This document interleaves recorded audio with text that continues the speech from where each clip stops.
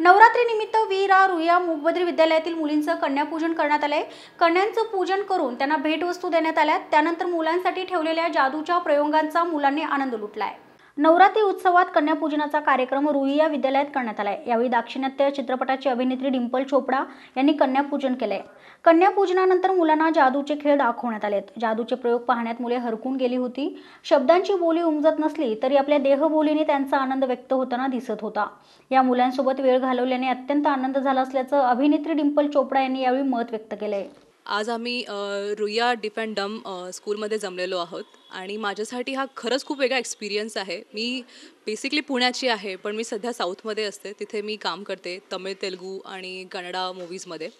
पण आज माझ्या होमटाऊनमध्ये पुण्यामध्ये मला असं काहीतरी बघायला मिळालं की त्या मुलांना बघून मी खरंच थ्रिल झाले की ते त्यांच्या सिच्युएशनमध्ये पण इतकं एन्जॉय करू शकतात। त्यांच्यासाठी आज जे मॅजिशियन्स बोलवले होते ते म्हणजे मी सुद्धा विचारात पडले की ते कसे काय इतके आणि फार अतिशय हुशार मुलं आहेत आणि फार गोड मुलं आहेत ती।